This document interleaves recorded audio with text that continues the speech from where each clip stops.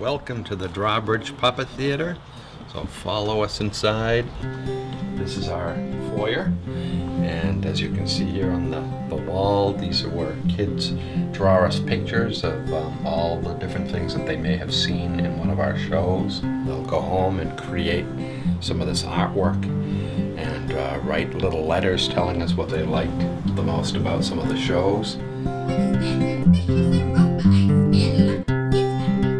This is our small but intimate theater, and it can seat 50 people here. So we kind of designed this whole theater to resemble a castle because of the name Drawbridge Puppet Theater.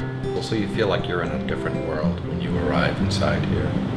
Some of the other decorations in here, like some of the old puppets right here that we've collected, marionettes and hand puppets, stick puppets. So it's a whole variety of things that people can just enjoy when they're waiting for the show to begin.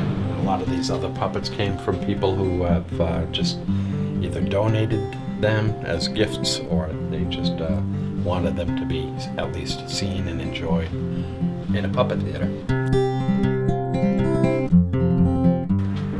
Variety of different puppet related material, and that's really kind of what we strive to find here, is things that kids will hopefully get into puppets more. So we have marionettes, we have hand puppets.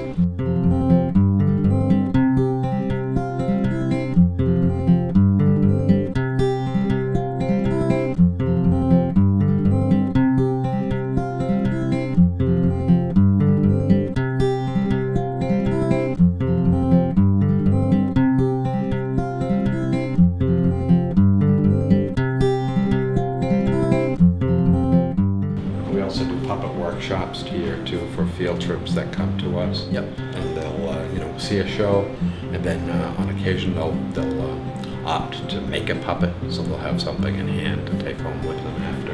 And they like that. They like the educational aspect of learning how to make a simple puppet, So this is how the marionettes perform right off this bridge. We have the scenery which hides the audience, or hides us from the audience, so they don't realize that we're standing right here. Hand puppets, stick puppets, the stick puppets and hand puppets all work from down below, and the marionettes of course all work from the bridge up top there. And of course they can visit the Enchanted Garden at the end and stroll around.